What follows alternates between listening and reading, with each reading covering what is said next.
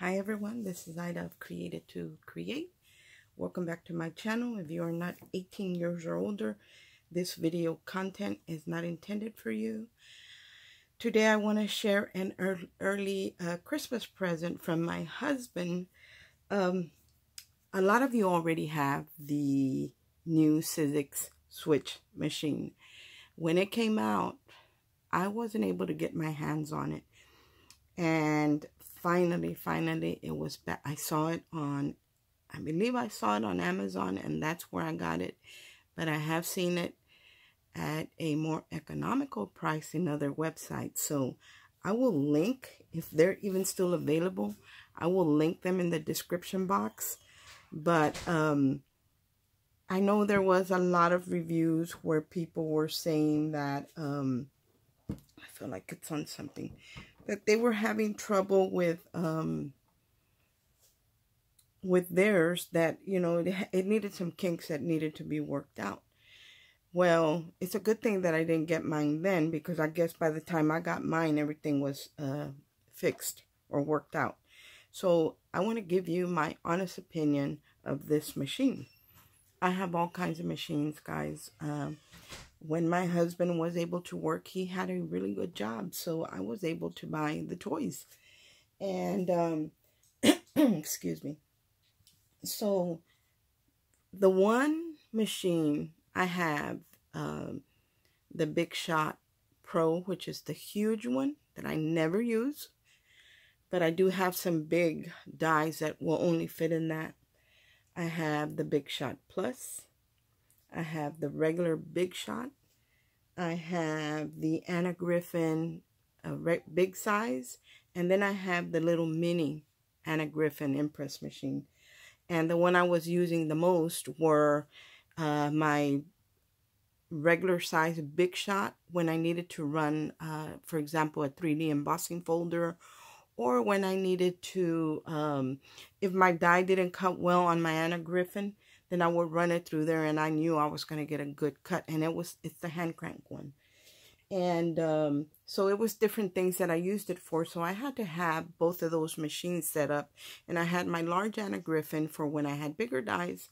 And then I had my mini one because most of my dies were small. But on occasion, like my Carnation Craft, those are big dies. So I would need the bigger platform. So I have been playing with this machine for about... I've been playing with this machine for about I'm going to say about a week and a half, maybe 2 weeks. And I have cut everything that I just created on my previous videos were on this. I love, don't get me wrong, I love my Anna Griffin machine. But the problem with that was that I couldn't run my 3D embossing folders through it. And I couldn't run my the steel roll dies through it. So there was, you know, it had its limitations. But that was my go-to machine. And I'm not going to get rid of it. I'm actually going to expand my countertop, because right now I have a real narrow one until I get my other side of my counter the way I really want it. Then I'll buy a whole new countertop that is going to encompass the whole thing that's underneath, the units that are underneath. But for right now, I just have a temporary one up here. It's a little narrow one. So anyway, so I'm going to put it on the other side of that, because there's times when I'm on the other side and I don't want to have to run to this side of my island to cut something if I'm on the other side. So I'm going to like that. And if I have someone that's crafting with me, I normally don't, but I do have a cousin that visits. And if we ever decide we want to come in here and create a card or something, she'll have her own side that she can stand on and have her own machine, and we're not having to take turns. So I'm going to hold on to my machine. And two, I have a bunch of new plates that I ordered for my Anna Griffin sets. That way I always had extra. And so that's why I'm keeping it. But I have to tell you that on the side that I craft is going to be the switch, the Sizzix switch. I have tried everything. I have figured out how to cut with it the way I cut with my Anna Griffin. I cut on the magnetic shim. My blade to my die is right on the magnetic shim. And that's how I like to cut because it not only cuts beautifully, but it also embosses. So that's the way I use my Anna Griffin one. I know a lot of people don't like to cut on it. It doesn't cut all the way through, guys. It just gets scuffed up like our regular plates. Nothing happens to it. It does stretch some, and it'll get wear and tear where it'll crack. But a die will not cut through that, or I haven't had it happen.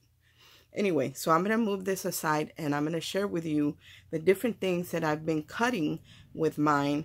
And that way you can see. Actually, I'm not going to move it. I'm just going to turn it. And that way it's still in frame. You guys can still see. What I love about this machine is that you can close it up and there's nothing in the way. My Anna Griffin has an opening in the front right here, and it also has nothing in the way. So in that respect, they're both equal, except that this one, you have to fold this down to run your plate. And I actually like this. I'm going to compare both of them. My Anna Griffin machine, they both have a reverse. They're both electric. The only difference with the Anna Griffin one, you have to push run for it to pick up your plates. And you have to hold down reverse for it to reverse it. On this Big Shot switch, all you have to do is turn the power on, which I'm going to do right now. And as soon as you get to a certain distance away from the rollers or close enough to the rollers, it automatically picks it up and you don't have to push anything. If I wanted to reverse it, as long as I don't let it go too far, there's a certain distance that when it goes just past that distance, it won't reverse. But if you catch it in time, you just push the reverse button one time. You don't have to hold it, and it'll reverse everything out. So I'm going to cut a few things for you so you can see, but I'm also going to tell you what comes with the machine. I have mine sitting up here on my desk. I haven't put nothing away because I wanted to share it with y'all, but I really need to put it away. What came with my machine, and let me close this for a second. This has a flat top, and you can stack things on top just like the Anna Griffin pretty much, but I don't like to do that because I don't want to scuff up my machine. So what you get is you get a set of dies. I haven't even opened these. They're still brand new. So you get that. You get this die. Again, I haven't opened it. You get this hexagon shaped die. And then you get your instruction sheet or booklet. It's more like a sheet folded up. So you get that. I haven't even opened anything. I haven't even used that stuff. You get 2 clear acrylic plates that I haven't opened. And you get the base plate, which is the gray one and the green one. What I love about this, and I have always liked this about the Big Shots, is Sizzix, is that the instructions on the layers, the sandwich, are right on the platform. So I really like that. But as much as we cut and all that, guys, we pretty much know what to do. But if you're a beginner, this tells you, depending on what die you're using or embossing folder, how to layer it. So that's, and they both have instructions. So the green one has for the framelets, for the thinlets, and for dies that are very intricate that have a lot of detail. And then the gray one has for the textured impressions, for the 3D embossing folders, the textured fades, impresslets, A4 textured impressions. I don't have any of those. It does have for the thinlets, and it tells you how to create that sandwich, like for the 3D. For the 3D fades, for the 3D impresslets, for everything, it tells you how to layer it. So that's very, very helpful. And you don't have to be pulling out the book to look because they're all on the shims. So I like that. I have not even used this, guys, because I didn't need to. I can use the plates from my regular size Big Shot, the hand crank, in this machine. I have figured out I like to cut on my magnetic shim from my Anna Griffin Impress. It will tend to crack like it has here, kind of part, you know, it's got a rip here and there where it has cracked open, but it doesn't cut all the way through or anything like that. It just cracks from being compressed, and eventually it'll stretch out and crack. But this is still very usable. I've had this for a really long time. I always like to use a sheet of, this is a clear film that I get from Carnation Craft. And what that does is if I cut an intricate die, I don't have to be scraping everything off of my magnetic sheet because it's all on this. And I can just take this off and kind of dust it off in the garbage. And that's why I use that. And my die cuts won't get stuck to my magnetic shim because they're so compressed so deeply into the magnetic plate or shim. So that's why I use that. But I figured out that I can still do this. So for me, when I first tried it out, I thought, if they had only figured out, the puppy wants my attention. Go over there. Go. Go. I figured out that how to cut using my magnetic shim. At first, I didn't want to do that. I wasn't sure. But then I said, you know what? I'm just going to try it. If it's too thick, if it doesn't work, it just won't receive it. It won't accept it. So I think I'm okay. So, but I kind of measured the thickness of my magnetic shim and the thickness of the green shim that came with the machine, and they were about the same. So I figured that if I removed the green shim and replaced it with my magnetic one, that would be the equivalent to the same thickness. So this is how I cut. I use just my gray plate, not the green one, a clear acrylic, my magnetic shim, and then here, on top of here, I would add my die. And I'm going to do that right now so you guys can see. And I'm just going to cut on a scrap piece of paper because y'all know I got a bunch of scraps everywhere. So the blade is on this side. I'm going to put it face down on my paper. What I like about the magnetic shim, if I had an image that I wanted to cut, I can actually line this up wherever I want. And it's not going to shift, and I don't have to use washi tape. That's why I love cutting this way. Then I get my second clear plate. Also, it doesn't warp as bad as, not even close, hardly, as when you cut into your acrylic plate. By putting this on top, the blade's not going to be hitting the acrylic. It's going to be cutting on the magnetic shim, and that has give. And I believe that that's going to save your dies from getting real dull real quick. So it's going to save the blade part on there. So I'm just going to open the machine and I'm going to run it through, and you're going to see that I don't have to do anything but just put it in there. And once it gets to a certain distance, it'll pick it up. It's pretty quiet.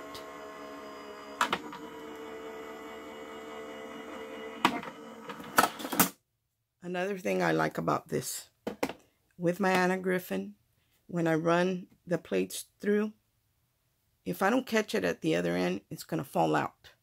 This one doesn't fall out. They stay in there. The machine stays running, but it doesn't push it out where it falls, because I have my machine on the very edge of my counter where there's nothing underneath it except, behind it, other than where the machine is sitting. If it were to fall, it would fall completely to the floor. So that's one of the pros for me. And I'm going to show you how well it cut. There's my scrap.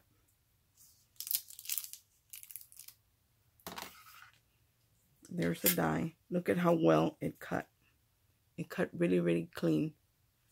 So there's paper. Now let's say I want to cut. When I do my shakers, I use this real thick foam. And this has already been cut once. It's actually thicker than this, but this is still pretty thick. So I'm going to cut the same die on the foam. The only thing I'm going to do for that, right here, I am going to remove the magnetic shim, and I'm going to replace it again with the black one, because I don't need this to stay anywhere really in particular. So I'm just going to add my green shim, the clear plate, I'm going to do my die facing up. So I'm going to put the blade side facing up. I'm going to put this on top of it, and I'm going to use my scratched up. I do have a plate that's pretty scratched up and starting to get dented. So I'm going to use that one to cut. I haven't tried it with the magnetic, but I don't know. So I'm just going to run it through, and you're going to see that it picks it up, even though the plate is warped. And it's going to cut it.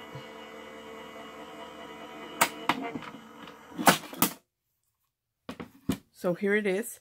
The noise that you hear is because this machine has a drop down door in the back, that when you pull out the plates, the door drops. So that's the noise that you hear. There's the die. Here's the piece that I cut out, and you're going to see that even though it was thick, it cut it out. And it even cut this thin line around it. I'm going to show you that I can remove the thin line as well. There it is, out of the thick foam. Now I'm going to cut it for you out of the Dollar Tree foam board. Again, this is really thick. It's got paper on either side and foam in the center. And I'm not going to use this whole piece. Let me just slice off a piece real quick. And I don't cut this with scissors because it would put a bunch of cracks in it. I just use one of these blades and I cut a piece off.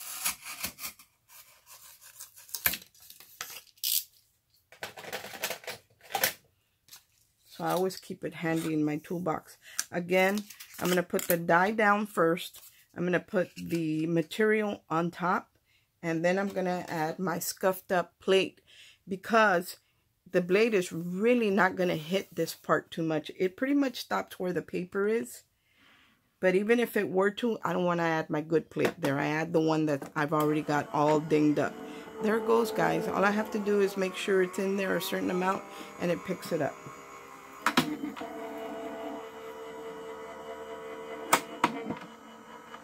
See, it's running right there, but the plate hasn't fallen out of the back. You can see right here is the plate.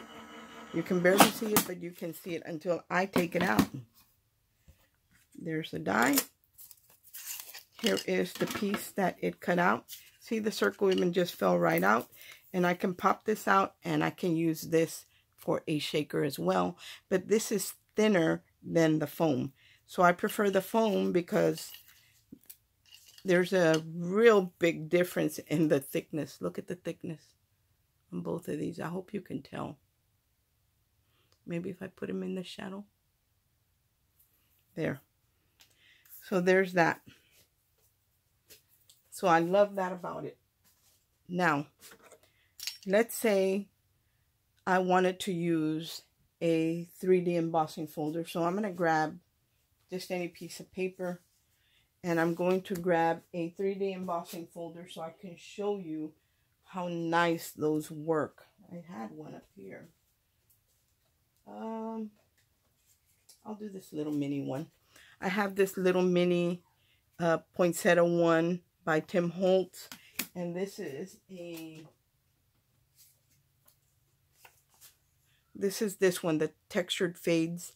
And these are real thick embossing folders. So I'm going to just grab my piece of paper, and what I would do is I would mist it with a little bit of water. I would put it into my embossing folder right there.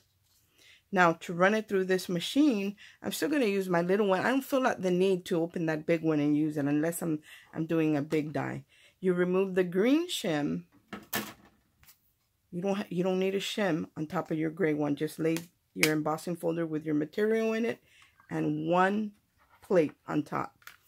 I don't have to switch to another machine. Come on. I can just run it through.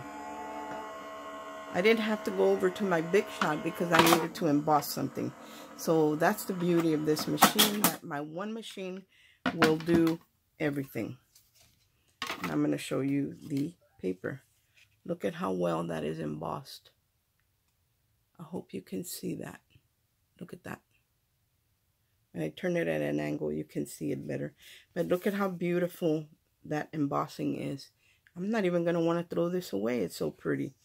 So that is my personal opinion of the Sizzix switch machine. I will link it in the description box, guys. But I believe that this is the ultimate machine, or it will be, if they were to create a shim like the Anna Griffin one. Although I have my Anna Griffin ones and I can use those there, it would still be nice if Sizzix came out with something like this, like the Anna Griffin one, that we could use and it would be compatible. Even though that one's compatible, it works, but I prefer using something that is made for the machine. Now, if you're not comfortable, don't do that. Don't do what I just did. I'm comfortable with doing it. I don't have a problem with it. But if you're worried that it will damage your machine or anything, because it's a magnetic shim, you got to keep it, and this is electric, you got to keep in mind that it's made for that, because the Anna Griffin one is electric as well. So it's not going to mess with anything as far as that's concerned. But like I said, I love that I can cut in any material, any size die. I didn't bring out my steel roll dies, but the steel roll dies do fit in here. I just wanted to share with you what I use most common, what I use a more common material that we use. Of course, we all use the steel roll dies, but not as often as our thin ones or our embossing folders, or me per se. Anyway, guys, thanks for watching. I hope that this information was helpful to you. I will link the machine in the description box, whatever I can find, if I can even find it. But all in all, I'm very happy with my machine, even though I have to tell you that the white one was more expensive than the pink or the black. This one was a little bit more money, but that was my preference because everything in the furniture in my craft room is all white. So I prefer it that way. Thanks for watching. I hope everyone is having a great day, and God bless. Bye.